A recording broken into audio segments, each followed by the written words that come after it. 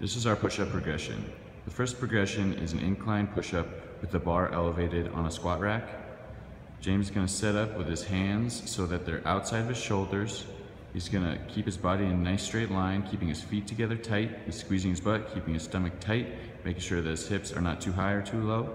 He's going to initiate the movement by bringing his elbows back and down at a 45-degree angle, touch just below his nipple line to the bar, and then press straight back up, making sure that his torso does not move around at all. Here's a couple reps at full speed, going through a full range of motion at his elbow.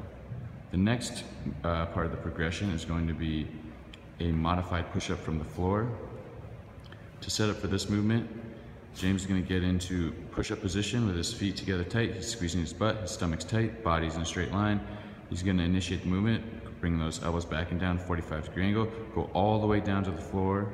Even if you can't do a strict push-up, it's very important to keep your body in a straight line on this portion of the movement, and then from here, you can do a modified push-up by bringing your chest up first and then immediately following with your knees. Here's a couple reps at full speed.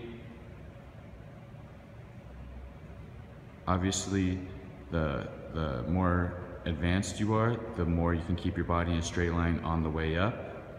And to modify it further, you can make it more of a knees push-up, like so.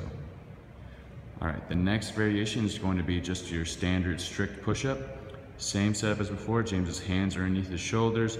He's in a good push-up position with his body in a straight line. He's going to bring his elbows down to the 45-degree angle, go all the way down the floor, and then press straight back up, making sure that he does not lose that straight line that he's trying to maintain through his entire body.